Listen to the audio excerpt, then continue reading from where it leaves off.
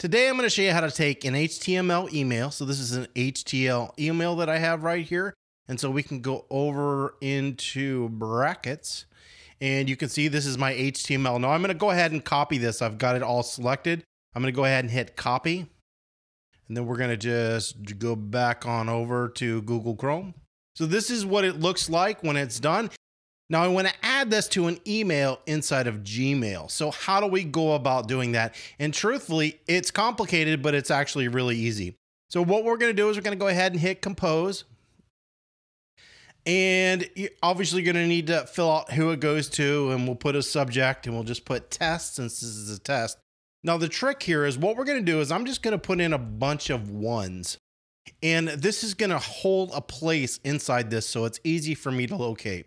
And what you're going to do is you're going to select or highlight those images, and then you are going to right click. And when you right click, you're going to come down here to inspect. And it's going to bring up this complicated window that nobody knows what's going on. And then what you're going to do is you're going to once again right click. See where it's been highlighted right here. We're going to right click that and go edit as HTML. And then right here's all those ones. So those are the ones inside the body of the email.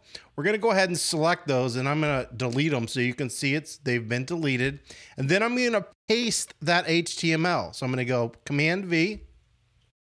It's going to paste that in, and it's Control V if you're using a PC. I'm on a Mac.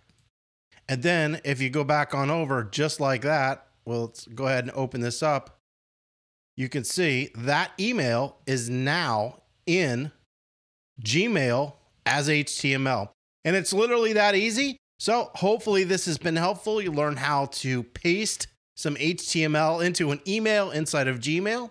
If you have any comments or questions, you can leave those below. And as always, don't forget to subscribe.